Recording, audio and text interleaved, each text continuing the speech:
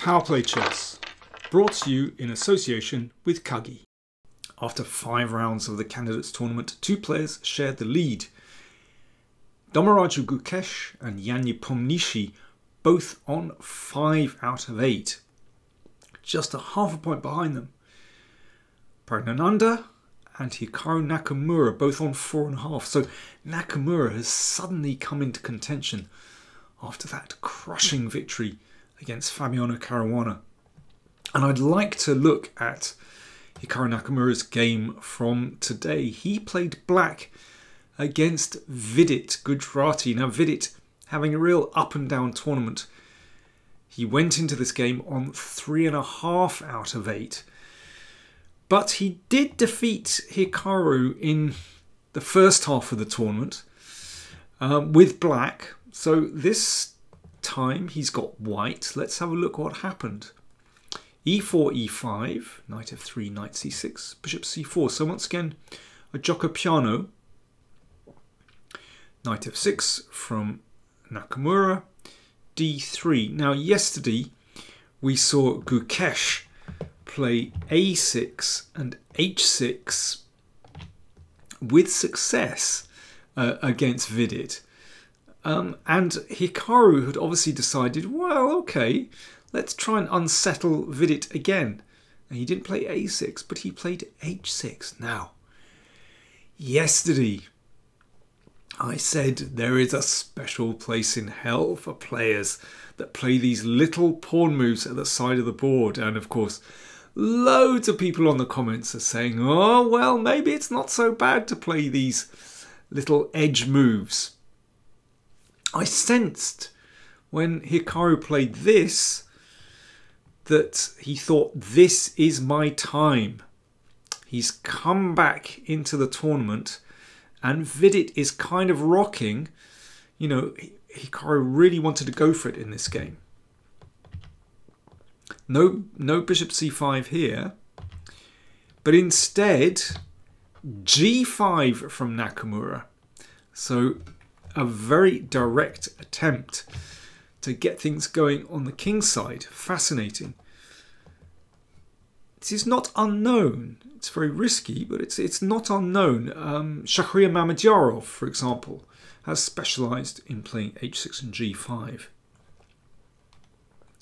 But there is, I mean, sometimes it's very interesting to storm these pawns forward, the g and h pawns, and try and get an attack. Sometimes black is just trying to put a knight on that wonderful outpost on f4. The drawback is that it does weaken these squares, and in general, if things go wrong, then black's king can be rather exposed if it ends up on the king side. So it's very double-edged. So Hikaru is really going for it with these moves. Bishop b3, the bishop drops back before it gets possibly taken by the knight. A5. So sometimes it might be possible to advance, we don't know, but anyway, Vidit decided, okay, I'm just going to put a stop to that one. And Nakamura castled. Now, one always has to take care of this move. So, for example, rook e1, which is a very plausible move to bounce the knight round here, that would be met by g4, and suddenly the knight only has one square. And then knight takes e4, and this is the problem. Black has won a pawn. So white has to be very switched on here. Knight c4. And of course, Vidit knows very well after yesterday when he got badly caught out on position, but also on time as well. And against Nakamura, of course, that's incredibly dangerous. So Vidit was playing relatively quickly. Knight c4. Now I like knight c4 because it means that sometimes that knight can bounce around looking at that weakened square. In such positions, you want to put the pawn back on g6 to cover the f5 square. So that's a nice move. And if g4, then of course the knight can just come around here, and that's a bit loose now. Black has to be really careful about advancing pawns in front of the king. So Nakamura played bishop e6. Okay, sound development, and it neutralises the bishop on b3. Now rook e1 is possible. That knight can always go round to d2 and bounce around to f1. Rook e8. So this is an important move in order potentially to protect the e-pawn, and black might want to break with d5, typical of these kind of gioco piano positions. h3. Okay, Vidit wants a little bit of security. He doesn't want to have to always think about g4, and if g4 comes, that'll just be exchanged off. Queen d7. The sack, usually no good at all because the knight will just come to h2. But still, queen d7 is fine. It's not really about sacrificing, certainly not in this position. It's about just connecting the rooks. Now both sides in this kind of pawn structure are vying for either d5 or d4 to try and get the initiative. If white tries it here, we can see now the strength of the rook on e8.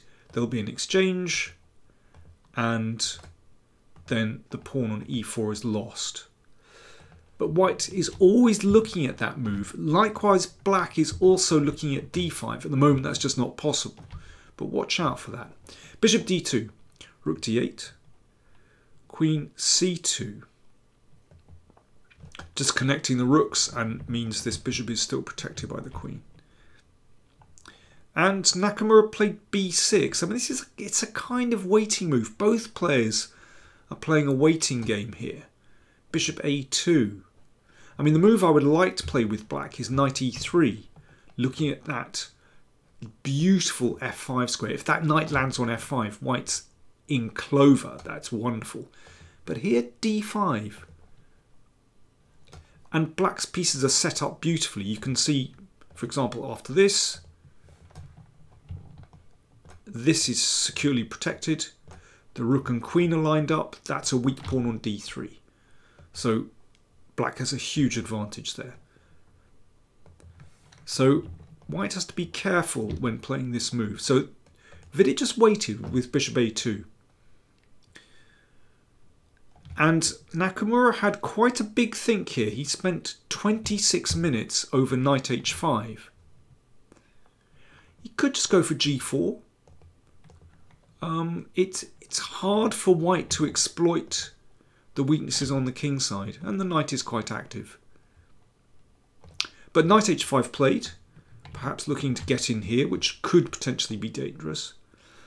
But now knight e3, and d5 of course isn't possible, so that knight looking pretty good on e3, looking at the two outposts on f5 and d5. So Nakamura exchanged on a2. Okay, the rook is just offside for just a moment. Knight e7, an important move to cover both those squares. And Vidit decided to break with d4. I mean, lots of interesting moves here. I mean, d5 is even possible, but takes here, takes back. The pawns look nice, but d5.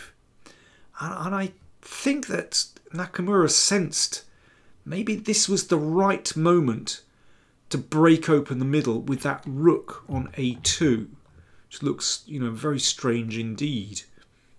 When the position opens up, you can see that black's rook's beautifully connected, not so white's rooks.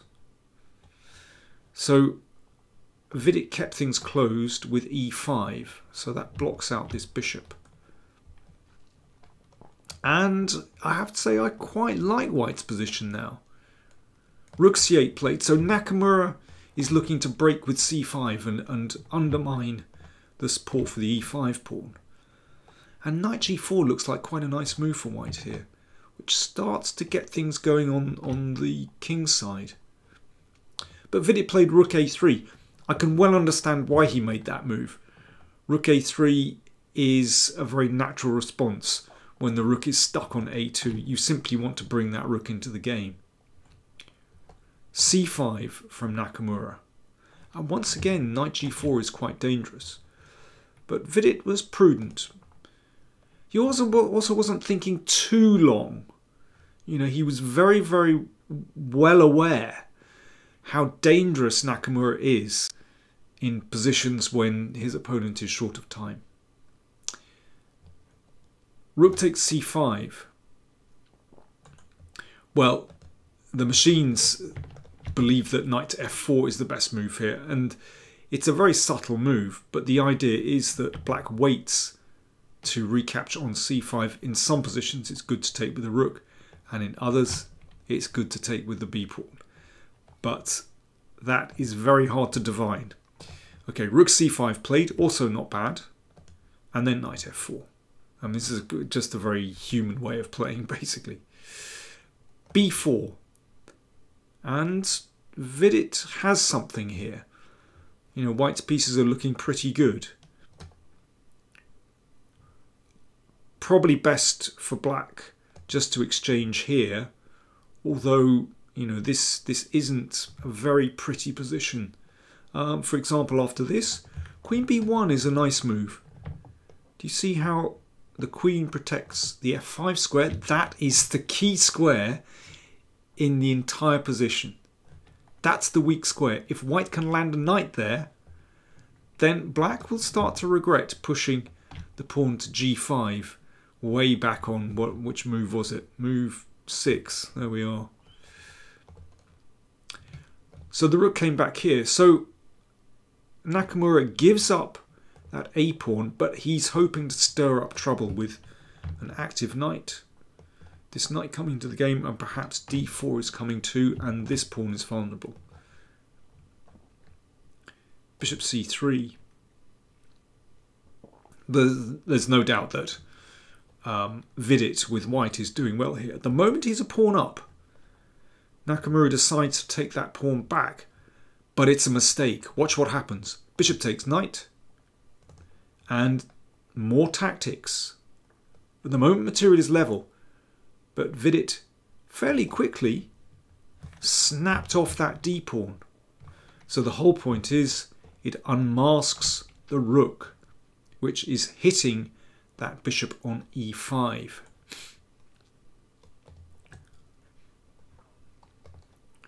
So, for example, queen takes and knight takes e5, and white is a pawn up, a very healthy pawn up, supported by that rook in the endgame. Nakamura decided instead to take the knight with the knight. So knight takes bishop. Vidit gets the piece back. So now he's one pawn up, and that's a very healthy pawn supported by the rook. If queen d6, that's a double attack, but actually after rook e3, don't forget there's a pin, actually white is quite safe. So queen e6 played. Okay, there are lots of funny pins here. Rook d3, good move, unsettling that knight. Knight f4. That knight is potentially dangerous, but watch what happens now. Rook d6. Queen moves to a2, and rook takes h6. Those pawns looked mightily impressive out of the opening, but suddenly you can see it's very drafty behind the pawns, and that h6 pawn gets snapped off. And white is 2 pawns up. This is already extremely difficult. Queen b2 from Nakamura, attacking this one, and this is an outright blunder. Vidit had enough time.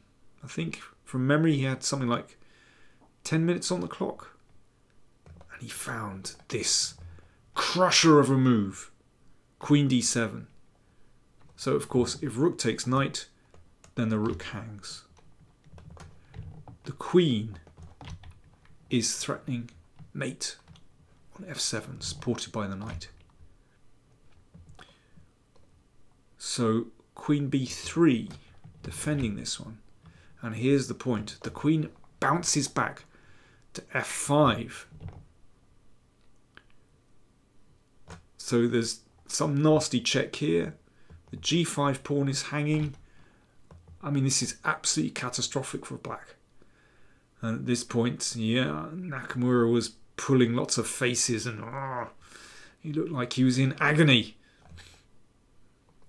There is no defense at all. Knight g6 played. And rook takes g6 check. Final move of the game. Hikaru Nakamura resigned. Okay, why did he resign? Let's just go through this. Simple exchange sack. Check. If king h8, then, well, let's snap off that g-pawn first of all. The king can't escape. And now, well, of course, it's possible to play this. That takes the queen, and white with all these extra pawns, well, that's a pretty easy win. But maybe even easier is just to bring this rook up, rook e4, and mate here. There are many ways to win, but that's a pretty decent one. And finally, if king f8, knight d7 is checkmate. There we go. So,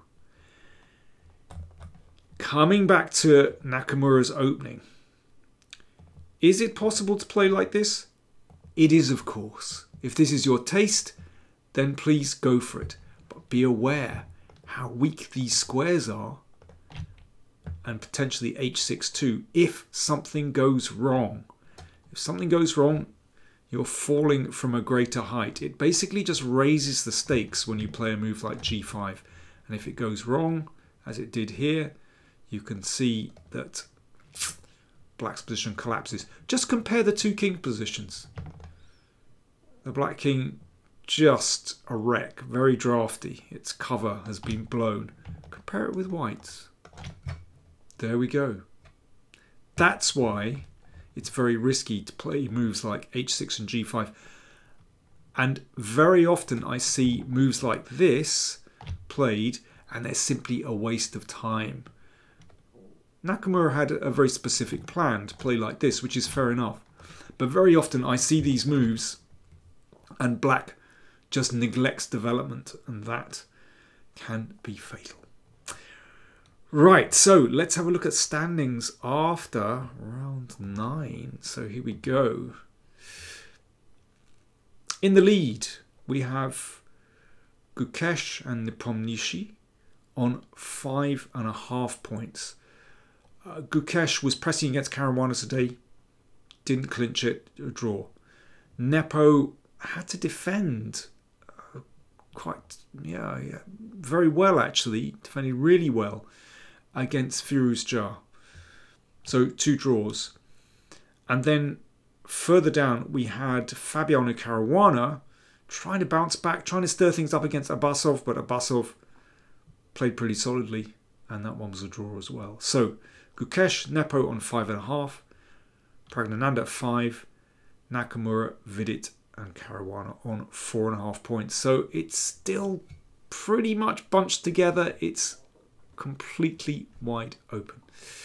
Do join me tomorrow for round 10, where we have the big matchup. We have the 2 leaders, Nepomniachtchi and Domaraja Gukesh, facing off against each other. Don't miss it.